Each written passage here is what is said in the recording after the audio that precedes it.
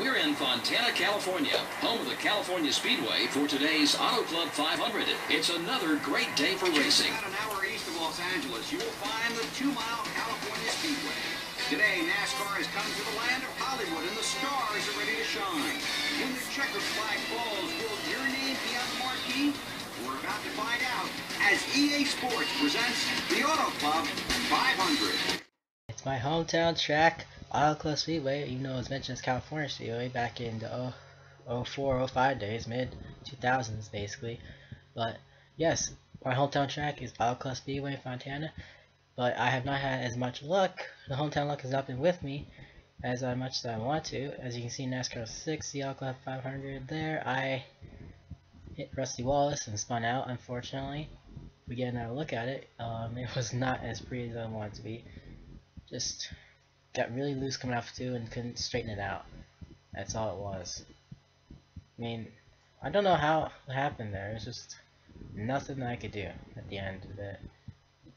However, in the end, I was able to salvage a top 5 finish. In fact, it was 4th, so even though I had that one spin, it still was a pretty good race. I had to say that much about it. So, yeah, the second time around NASCAR 6, it was a night race. And I was actually doing really good until I got tight after hitting Matt Kenseth in the middle of turn 1 and 2. Ramped into Greg Biffle, hit the wall, Rusty Wallace. Again, I ran into, out the caution. And apparently I can't stop hitting Rusty Wallace at California Speedway, as again I hit him as I was trying to follow Kenseth, and unfortunately I can't keep it straight. That did not happen. I spun out again at the end of the back straightaway. I don't know what was wrong with me. Unfortunately, I needed to take 2 tires at the risk.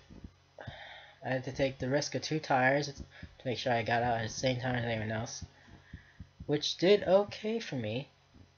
But with 10 laps to go, like I say, I got tight, tried to get back down, and Harvick was already there. Was committed to the bottom. I came down there and I didn't know he was there until it was too late. Tried to save it actually, so I had the analog stick as far right as I could. And with 3 laps to go, I thought I had top 5, but I hit the wall coming out of 4. Ran down the apron, and of course the apron is really slippery. I can't keep it straight once again, and right there I spin it out, bring out another caution. And instead of a top 5, I came away with a top 10 instead. I was 7th, surprisingly. I thought I got 9th, but you know, that's how NASCAR 6 went. But NASCAR 7 was a bit different. The first time around especially, I was able to hold off Mark Martin and Tony Stewart and somehow get this win. It was crazy. It was pretty boring though, but I did manage to hold them off at the end. So that was really good. Then we come to NASCAR 08, the first time around. It's the Auto Club 500 once again. And I'm driving it deep into 1 under Jimmy Johnson and just got into him. There we go. It doesn't take much in NASCAR 8 to spin somewhere now, or yourself for that matter. But on the last lap, I was actually trying to get a top 5 again. I slipped up track in 1 and 2. Ooh man, it was tight going into 1 in the middle of 1 and 2, then got loose coming off of 2. But I got a run down the back straightaway. Got under Sterling Marlin and tried to get Mike Wallace before we got to the finish line. Loose again. Oh man, that was really loose. So unfortunately I could not, well actually no, it looked like I had a chance right here. One last shot and I just didn't have enough momentum at the end to pull it off. 6th place instead of a top 5, so that wasn't too bad either.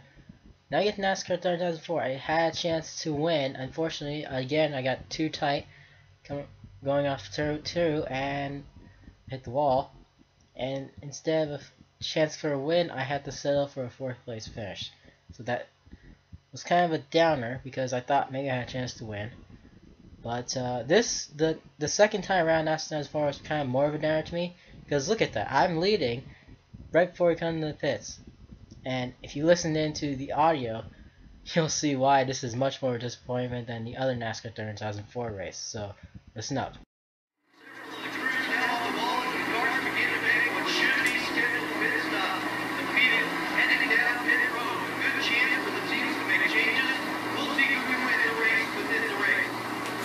Alright, still some time left in this race, so if I need to catch up, it's okay.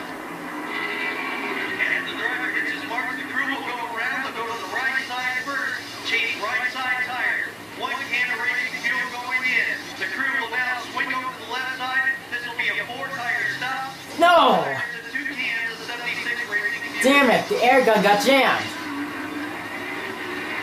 That's not what I was hoping for, a jammed air gun.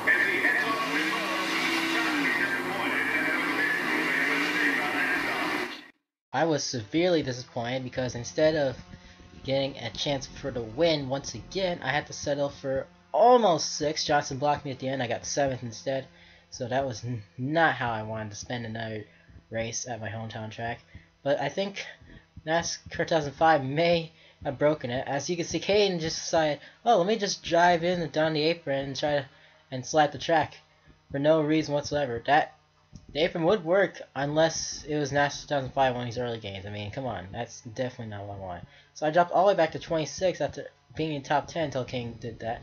Then I drive down into Greg Biffle and wreck right before I hit turn 1, right at the end of the tri-oval, so that was really bad.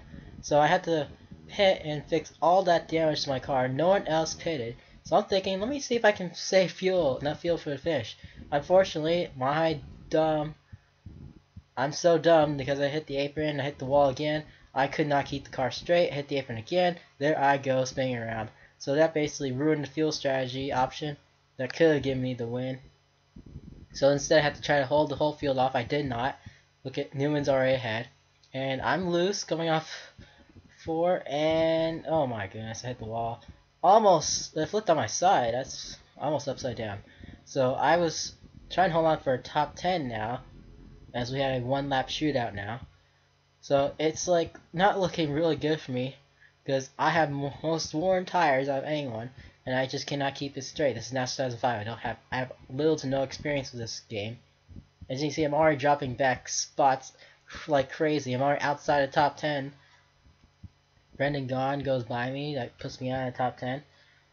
And I'm just trying to hold on. Oh my goodness. Hit the wall. I'm pretty sure. I don't know who that was actually. That was Jeff Gordon. I ran up into Jeff Gordon by accident. And I'm thinking, okay, maybe I can salvage top 20. Nope, I hit Jeff Gordon again, went around. And Biffle again, I hit. And it's just a big disappointment. And it's as big a disappointment as last place. Yeah, everyone passed me at the end, and I finished last instead of getting a decent finish. So, yeah, probably the biggest disappointment I've ever had at my hometown track. How embarrassing that must have been, right? Well, NASCAR way, I hope to redeem myself, and we actually had a little confrontation here as Stewart tried to force me off pit road. I had to really slow down and then just follow him going in pits because somehow he decided, oh, let me just move up to the top part of the pit road. I'm like, why? You like right by pit road wall, the outside pit road wall. Like, why? Why would you do that? And with 3 laps to go, I'm actually trying to salvage the top 5 here. But no, more confrontation with Tony Stewart as we spin out. Or at least he spins out. So I think if I had a chance to do that over again, I probably had a chance to win. Instead, I had to settle for a 6th place finish. So that's, you know, it's a little redemption from the NASCAR 2005 race, but still a long way from what I wanted to have, for sure. NASCAR 07, I actually had another race in NASCAR 07. I had to be really aggressive right here at the start. Wow, just 3 wide with Stewart and Gordon. Thread the needle with them. Hit the wall though, but I did manage to get through there. I tried to do it again with Kenseth and Menard on that very same lap, but instead I had to go to the outside of them. All I thought I was gonna hit the wall, hit Menard, and Stewart hits me down into the entrance of the pit road wall with those barrels. That was a hard lick, hard enough lick where I had to come in the pit to fix the damage. And as I was trying to catch up, it did not work out as well as I hoped it would. As you can see, I ran into one of those custom cars and spun out because custom cars are stupid anyway. But however, in the end, it was a battle for the win with Dale Jarrett. It was a great battle too. Like, watch this. I didn't think I was actually gonna be able to catch up at the end, but I did somehow. And Jarrett just kind of slips up, gets tight in 3 and 4. He's kind of swerving all back and forth a little bit. I got the run off of 4, but then he got to run with the man on the outside, trying to beat me. Too little, too late. Got that win. So that's 2 wins for me at California Speedway. And the rest of my stats are going to show up on the screen. I will see you guys in Martinsville in 2 weeks. Have a happy Easter, everybody.